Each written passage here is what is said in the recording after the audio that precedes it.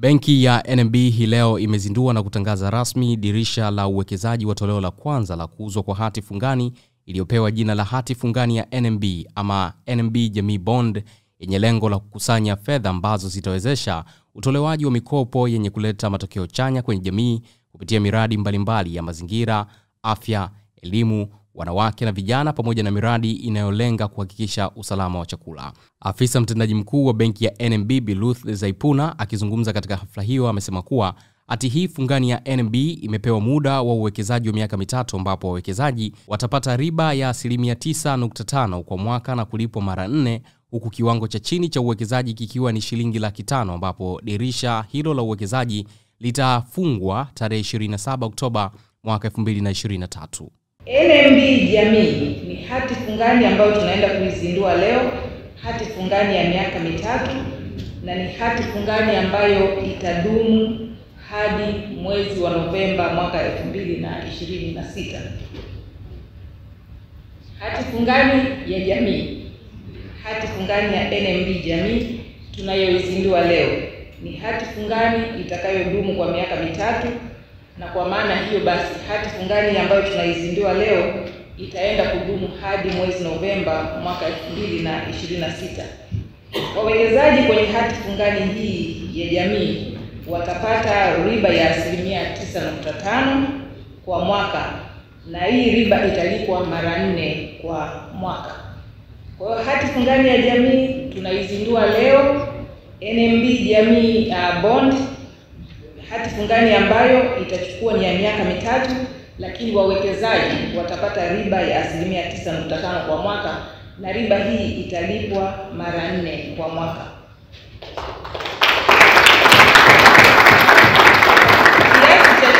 Kiasi cha chini kabisa cha ununuzi wa hati fungani hii itakuwa ni shilingi 500,000, na hati fungani hii itaweza kununuliwa kwa kujaza fomu zitakazopatikana kwenye matawi yote ya benki ya NMB ama kwa mawakala wa soko la hisa la Dar es Salaam waliopewa leseni na mamlaka ya masoko ya mitaji na dhamana, yani CMSA.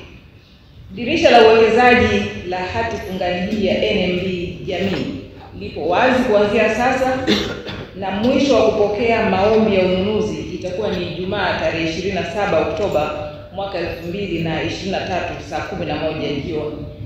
Kwa hiyo tunapoongea hapa ama ninapoongea hapa, hati fungani ya NMB Jamii tayari tumeshaifungua, imefunguliwa kwenye matawi yetu. Atakapofungua mgeni rasmi tayari itaanza kuuzwa na itafungwa rasmi tarehe 27 Oktoba mwaka 2023 saa 11 jioni. Baada ya hapo hati fungani hii itaorozeshwa kwenye soko la hisa la Dar es Salaam ili kuwapa fursa wale wote ambao hawakuweza kuinunua wakati huu iko wazi. Kwa hapa tunapoifungua itakuwa inauzwa kwa madalali mbalimbali wa soko la hisa, lakini pia matawi yetu ya benki ya NMB. Lakini tarehe 27 mwezi wa 10 tutakapoifunga, baada ya hapo tutaiorozesha kwenye soko la hisa la mitaji, soko la hisa la Dar es Salaam, na hapo basi wale ambao hawakuweza kununua wakati huu ikiwa wazi wataweza kuinunua kutoka kwenye soko la hisa. Hati fungani hii kama ambavyo nimesema iko wazi kuanzia sasa, lakini itaweza kununuliwa na watu wa aina mbalimbali. Watu wote wataweza kununua hii hisa, watu binafsi, makampuni mbalimbali, lakini pia taasisi mbalimbali zitaweza kununua. Kwa hiyo watu binafsi, mashirika na makampuni mbalimbali yanaweza kununua hati fungani hii. Ndugu mgeni rasmi, naomba tu nikutaarifu kwamba tumeweka malengo ya kukusanya shilingi bilioni 75. Ya tunapofungua kwa mara ya kwanza hii hati fungani yetu ya jamii, tumeweka malengo ya kukusanya shilingi bilioni 75. Lakini wenzetu wa mamlaka ya masoko ya mitaji na dhamana wameturuhusu kwamba ikitokea kwamba kuna watu wamenunua zaidi, basi wametupa ongezeko la mpaka shilingi bilioni 25. Kwa hiyo pamoja na kwamba tunatafuta bilioni 75, tumepewa wanaita green shoe option ya bilioni 25. Kwa hiyo tunaweza kuenda mpaka bilioni 100. Lakini pia pamoja na kwamba tutauza shilingi za Kitanzania, tumeruhusiwa pia kuweza kuuza dola za Kimarekani. Kwa hiyo mamlaka ya masoko ya mitaji na dhamana pia wameidhinisha uuzaji wa hati fungani ya dola za Kimarekani milioni 10. Na pamoja na hizo wameruhusu pia ongezeko la mpaka dola za Kimarekani milioni 5, na hivyo basi kufanya jumla ya uuzaji wote ama amount yote ambayo tutaweza kuichukua kuwa dola za Kimarekani bilioni 15. Na imani tumeeleweka hapo eh? Kwa hiyo tuna vitu viwili, hati fungani ya jamii mara 2. Tutafanya kwa shilingi za Kitanzania, tumeruhusiwa mpaka bilioni 75, lakini tunaweza tukachukua zaidi bilioni 25, kwa hiyo tutaenda mpaka 100.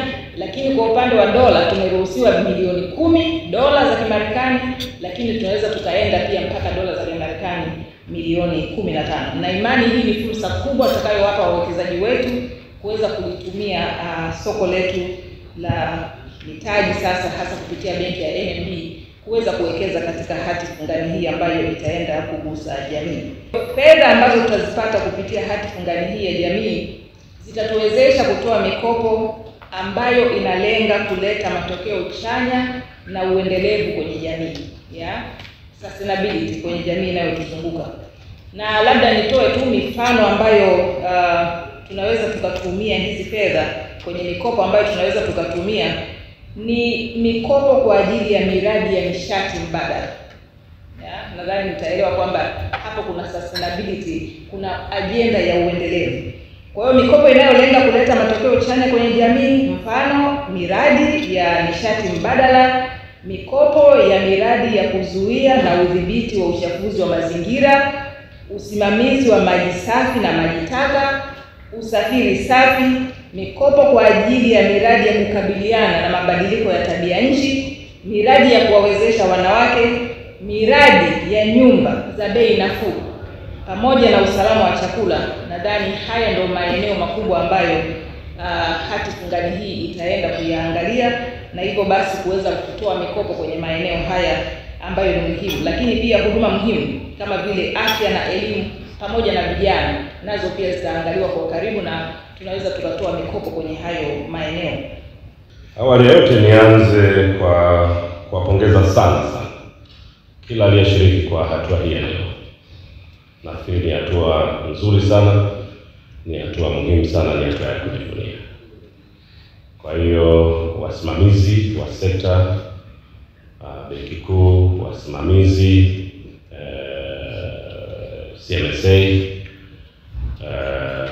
the entire team ambao nizungumza board, management na advisory, nilichokifanya leo ni kitu kikubwa sana, kitu cha msingi sana, and it's a milestone ambayo tunatakiwa tuwe proud, tujisifie. Hongereni sana kwa hiyo.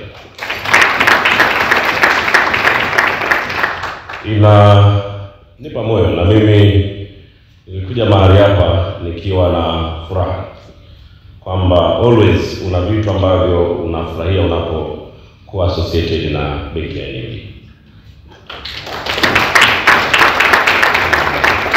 Kwa kazi nzuri mnayofanya, na sisi kwetu it's a case ambayo kuna vitu vingi tutavifanya along the line, nitaielezea tu mbele kidogo. Lakini tunaposema taasisi inayofanya vizuri, tunakuangalia kwa faida zako unazofanya, ambapo you're the leading company in terms of profit. Sio Tanzania, sasa tunakwenda regional kwenye financial institution. Kwamba share zako tunakupima jinsi zinavyokuwa,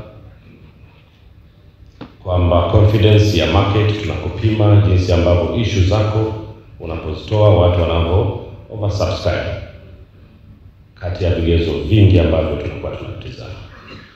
Na sisi kama serikali tunafurahia sana uwekezaji wetu ulioko NMB. Tunafurahia sana. Na kweli tunajisikia sana hiyo modo ya uwekezaji tulio ndani ya benki. Na niseme ndio modo ambayo tutaitumia, tutaireplicate kwenye mashirika yetu mengi.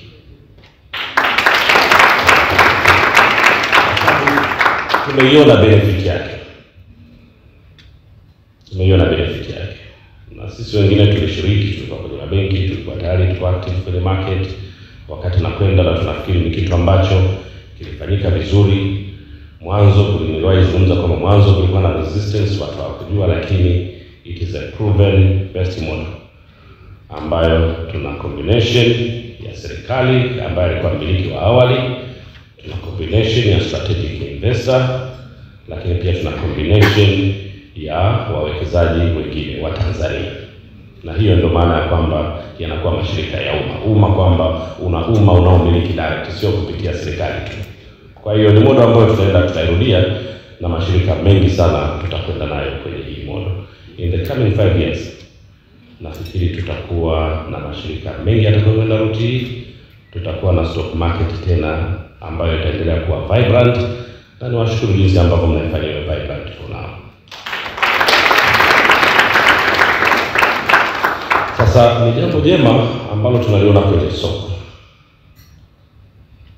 Na ni jambo jema soko linapokuwa linachagizwa na viongozi mahiri kwenye soko, the leading banks.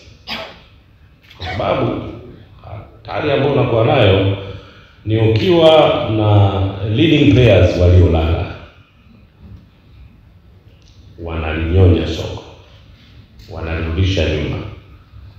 Sema wananyonya, you suck the development, the energy, the vibrance of the market.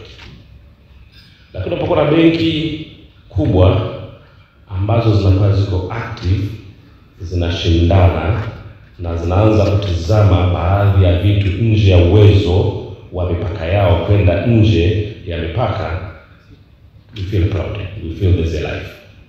Na mimi nafikiri niwashukuru sana kwamba mmethubutu kwamba tunaishi bond program ya 1 trillion in 10 years. It's a good mark. It's a good mark for the amount, kwa sababu ni amount ambayo mtu mwingine asingefikiria. Kwa hiyo mliofikiria na mlio approve na mlio facilitate, that is a good mark to start.